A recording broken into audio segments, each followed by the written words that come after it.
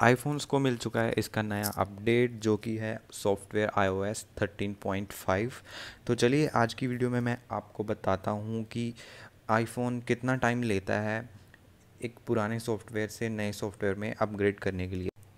जैसा कि आप देख पा रहे हैं, जो अपडेट का टोटल साइज़ है वो 418 MB। तो अभी देखते हैं ये फ़ोन कितना टाइम लेता है इसको अपग्रेड करने में। Enjoy the video with a beautiful music.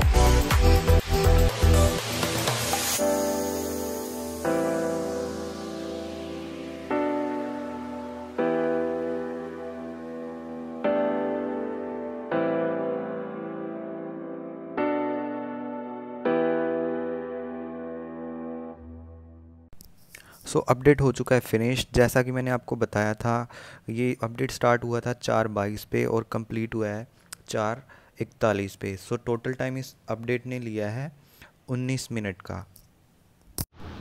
इस वीडियो में क्या कुछ है नया मैं बताऊंगा आपको अगली वीडियो में। Thank you for watching this video guys.